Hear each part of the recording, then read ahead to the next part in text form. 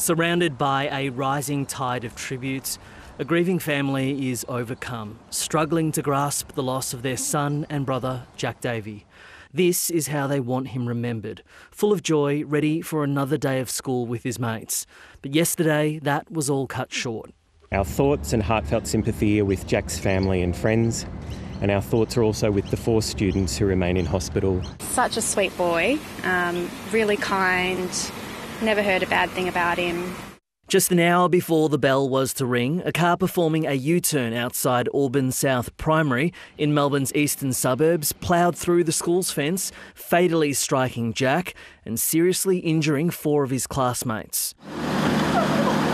This morning, family members, friends and the school community gathered at the scene, leaving tributes and holding their loved ones closer, all trying to make sense of the tragedy. It's the worst nightmare for parents and families and siblings in a school community that you could possibly imagine. Jack Davey is being remembered as a natural athlete whose talent shone brightly.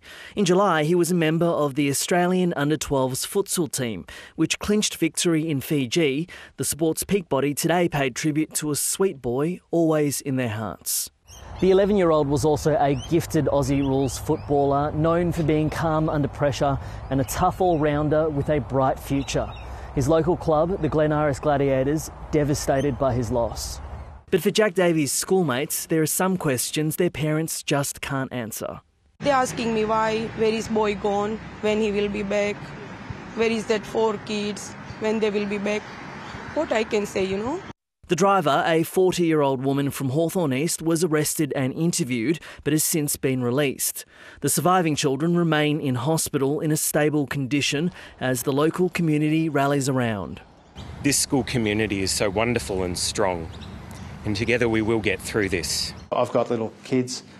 I can only imagine what it was like to drop Jack off to school and not pick him up.